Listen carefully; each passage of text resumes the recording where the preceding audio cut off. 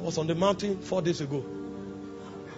And after going for 72 hours of dry fast, God, I knew something would happen. Or we want to pray for the sick. Idogu ishakwa itiafonea. Sometimes we keep quiet and look like this. You want to take the glory so that when we finish, people will say, my God, what a man. Some people will run. They will cut your button and take it home. They will keep the button of your shirt in their house. Meanwhile, they have the Bible there. They've not read it for 1 year. Your button is superior to the scripture. The reason is because we have programmed the people to believe us, not Jesus. That's why it's difficult to preach the gospel now. Because when you start preaching it, people love emotion. They will not come around you. They will go. They are looking for the person. They will not even sit down and take an honest assessment. Wait, this thing I've done for 1 year. What is the result? They will not do that. They will waste their youthful age. When they are 60 years old, they will now discover that that thing doesn't work. So they become atheists at 60. At 60, when they should become fathers of faith, that's when they are becoming atheists. Because they believe the lie. Simple, but powerful. Easy, but effective.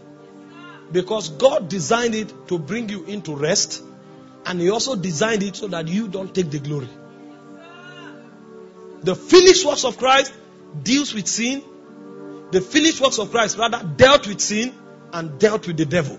And because sin and the devil have been dealt with, healing is effortless. Healing becomes indeed the children's bread. And so you receive it any day, anytime, and you also administer it any day, anytime. Not because you are an apostle or a prophet, but because you are a believer. That's why Jesus said in Mark 16 from verse 17, He said, these signs shall follow them, not who are apostles, not who are prophets, not who are evangelists. He said, these signs shall follow them that believe. Believe what? Them that believe in Christ and His finished works. He said, in my name, they will cast out devils. He said, if they drink any deadly thing, it shall by no means. It shall by no means. That means no matter the pathway that the devil routes, it shall by no means hurt them. He said, they will step upon scorpions and serpents, they will not be hurt. He said, if they lay hands on the sick shall recover. Why? They believe and they go in the name of Jesus. Why? Because the finished works of Christ dealt with the cause. So you are not going to get people healed. You are actually going to bring those who are already healed into the experience of healing.